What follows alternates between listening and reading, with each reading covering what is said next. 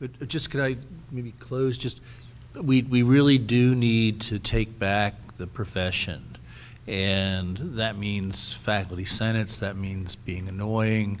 It means questioning FOs and HR. It's sort of a, in a way, a day-by-day process. It's incredibly wearing, and you have to pick your fights.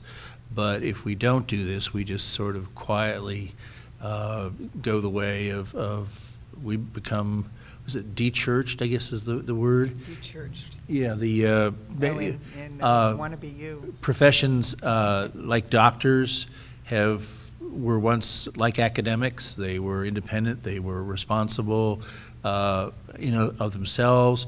Now they're inundated with things.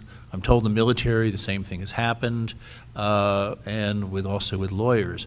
And so, you can talk about those groups, but we're in the end the ones who educate the next generation. We're the ones who are going to be doing the research that will change things.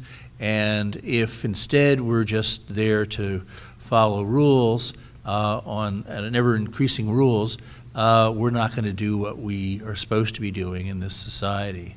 So please help us with UPA, help us with the Senates, help us in the TPCs if they get pressure. Just stand up for the profession.